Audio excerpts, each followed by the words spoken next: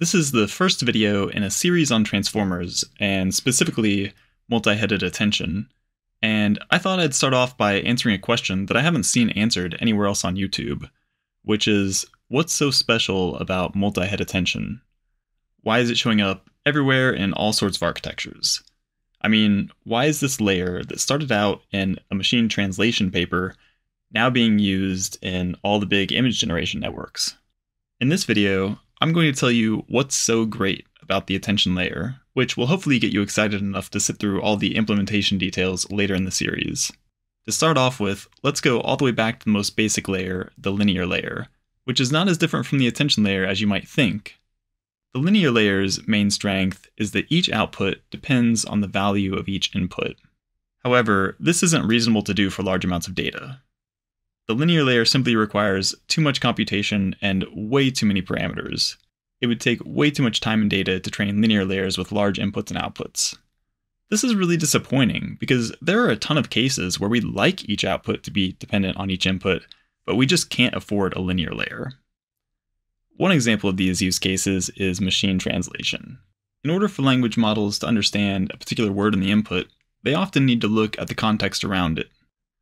They might even need to look far back in time in the case of something like a term being defined. And we don't necessarily know where in the context we need to look. So it would be great if every output could just depend on every input. But the data size in a real-world large language model is way too big for the linear layer to handle. Enter the multi-head attention layer. The multi-head attention layer has the same property that every output depends on the value of every input. But it does so with dramatically less computation and weights than the linear layer. This is its real superpower. For real-world use cases like ChatGPT, the multi-head attention layer is roughly 1,000 times less computation than the linear layer would be, and uses 4 million times less parameters. I want you to just take a moment and appreciate how big of a deal this is. We finally got a layer that acts like a linear layer, but scales to large data. In the past, you might have done some complicated architecture involving multiple layers, including convolutional layers and maybe some custom aggregation function, or perhaps you would have suffered through the complexities of recurrent layers, but now you can just throw in an attention layer. This is so incredibly exciting that I can't stress it enough.